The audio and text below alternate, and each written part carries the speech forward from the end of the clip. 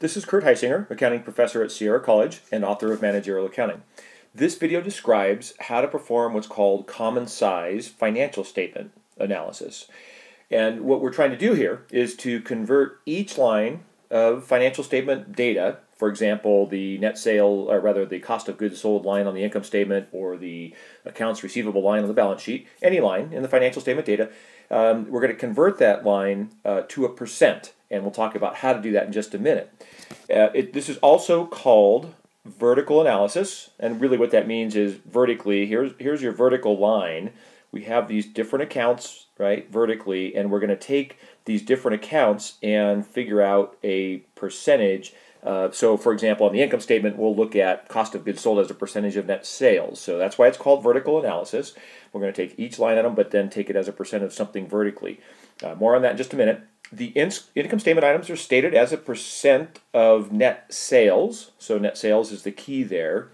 In other words, we'll take cost of goods sold as a percent of net sales. We'll take a look at operating expenses as a percent of net sales, net income as a percent of net sales. So for the income statement, items are stated as a percent of net sales. And then on the balance sheet, items are stated as a percent of total assets or as a percent of total liabilities and stockholders' equity. They're the same. Total assets equals total liabilities plus shareholders' equity. So it's the same. But we're going to look at line items in the balance sheet as a percent of total assets. So for example, we'll take a look at cash, and what is cash as a percent of total assets. So we will take a look at those calculations in just a minute. Common size analysis does help us to analyze the financial health of an organization and across organizations actually. It allows for the evaluation of information from one period to the next within a company and between competitors. And we'll take a look at that. I actually have a slide that shows just one company and how to use this for one company, and then I have another slide that shows how to compare two companies. This analysis answers questions such as, how do our current assets as a percent of total assets compare to last year? So did it go up? Did it go down? How does our net income, that's on the balance sheet, now we're looking at the income statement, how does our net income as a percent of net sales compare to that of our competitors? So not just from one year to the next, but how does it compare to our competitors? Here's an example of common size income statement analysis for Coca Cola. I have a separate video that shows trend analysis for Coca Cola. So these are the same years, same information, but now we're looking at common size analysis. So this is the income statement for Coca Cola 2 years. We're looking at for 2014 and for 2013.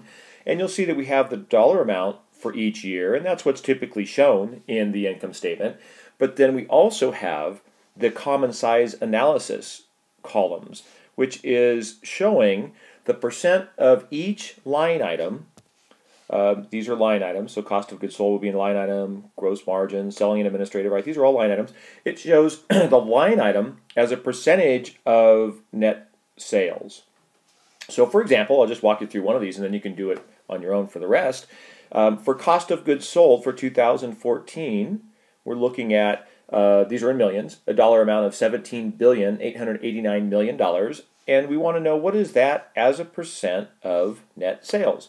So we just simply take the 17,889, and I'm going to do this up above so you just see how this is done, 17,889, and we divide that by our sales, net sales of 45,998, and that gives us 0.389. And I want to convert that to a percentage, so I'm going to multiply it by 100. Let me move this over just a bit so I have more space for this. So I'm going to multiply that by 100, and that's going to give us then the percentage, which is 38.9%. So that's how we figure out the percentage when we're performing common size analysis, and that's this number right here. All right, so that's how we figure it out, and we do that for each line item. And then once we have that information, we can take a look at what the percentage was in the previous year. So for example, we can see here that cost of goods sold for 2014 was 38.9% of net sales.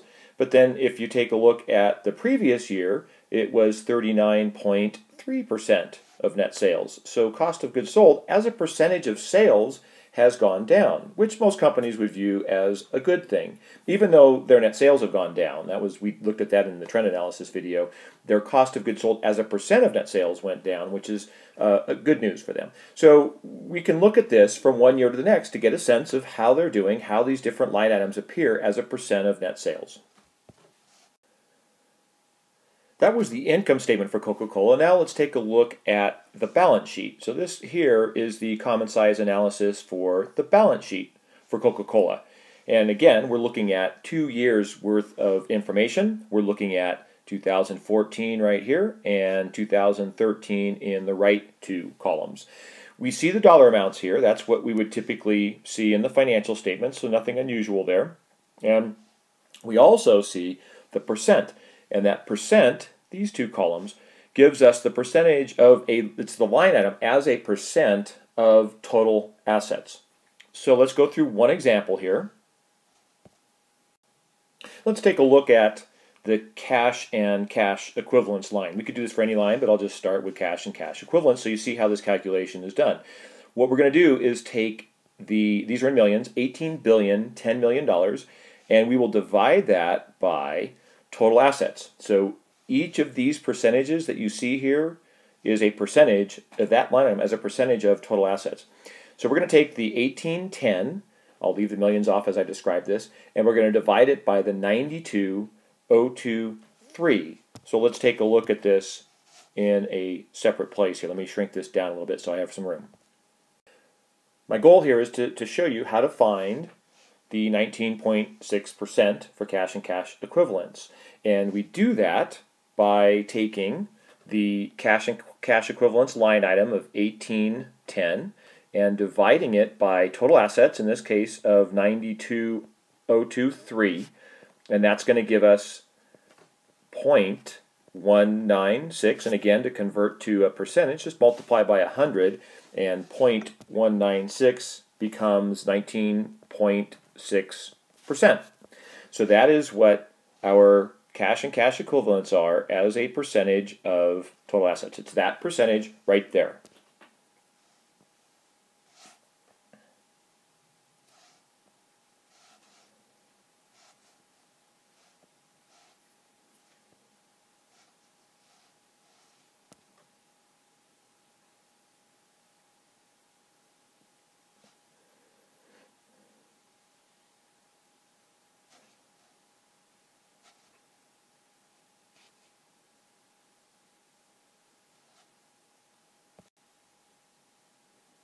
We can then compare this to the previous year. So it's cash and cash equivalents are 19.6% of total assets in 2014. If you look at 2013, it was 19%. So it's gone up a little bit, cash and cash equivalents have, as a percent of total assets. And we can do this for each line item all the way down. So you can look at accounts receivable, for example, and see that in 2013, accounts receivable represented 5.4% of total assets, but in 2014, accounts receivable represents 4.9%. So accounts receivable as a percent of total assets actually has gone down. And this then allows us to perform this type of an analysis over the course of each line item to see what's happening with each line item. Another way to use common size analysis is to take a look at one company versus another company. So here we're looking at Coca Cola and PepsiCo. Right? You see that right here. We're looking at their income statements.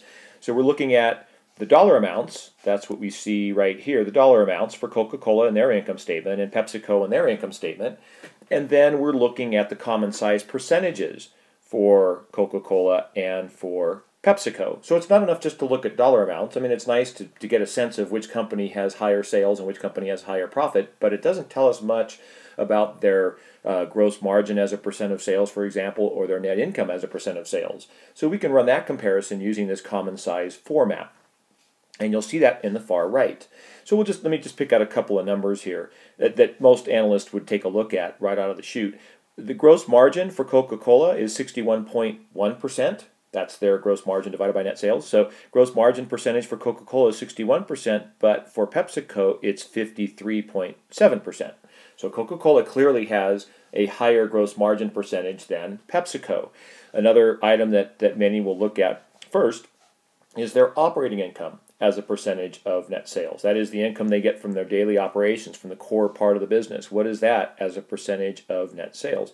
And so for Coca Cola, you'll see they had 21.1%, and for PepsiCo, they had 14.4% of net sales. Their operating income was that percentage of net sales.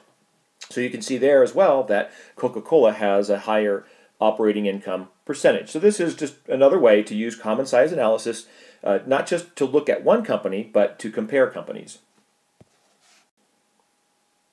This bar graph is just another way to present the same information that I just highlighted on the previous slide. So it's just a nice way to visually show what's happening with Coca-Cola and then compare that to PepsiCo. So on the left we see Coca-Cola here, and remember we saw on the previous slide that their operating income was 21.1% of net sales.